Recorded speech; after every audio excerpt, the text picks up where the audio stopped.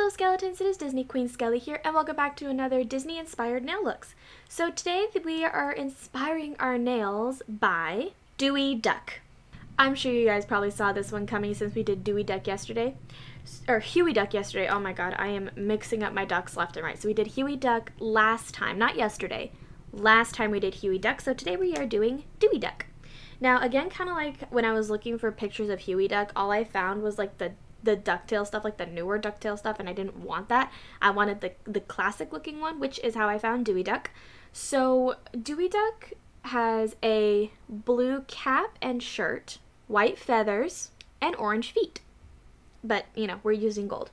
So the way we're going to do it is kind of like, if I remember how we did it last time, was cap, face, shirt, tail feather, and legs. So the thumb, we're going to start with this really nice blue for his cap. This is one of the nail polishes that really likes to fight me. Like, if I twist it off, I don't know if it'll do it again. Oh, it didn't. Usually what happens is the top will twist off, but like it won't click onto like the actual brush of the nail polish, so I have to put it down again and then try and twist it back up and hope that it actually sticks this time. Alright, we got both coats done on the first thumb, so now we're going to move on to the second one. Alright, second thumb is done, both coats, and this is what it looks like. Yay! So now we're going to do white for his feathers on my index finger. Forgot to shake it up. Both coats are done on my first index finger, so now we're going to go to the other one. I forgot how watery this was. I have to like scrape it off a couple of times. Alright, and both coats have been done on my right index finger, and this is what it looks like. It looks pretty good so far. I'm seeing Huey Duck, or Dewey, oh my god. I'm seeing the blue triplet. How about you? Oh my god. Sue me. I don't know all of their names by heart. Well, now we're going to do blue for his shirt. Oh boy, I am a total mess today. Oh wow, I didn't have to fight this blue nail polish again like I did last time. Yay! I'll be honest with you guys, I usually keep the nail polish look that I do until I have to film again. Because it's like I told you guys once before, I film weekly, but I spread out the videos daily.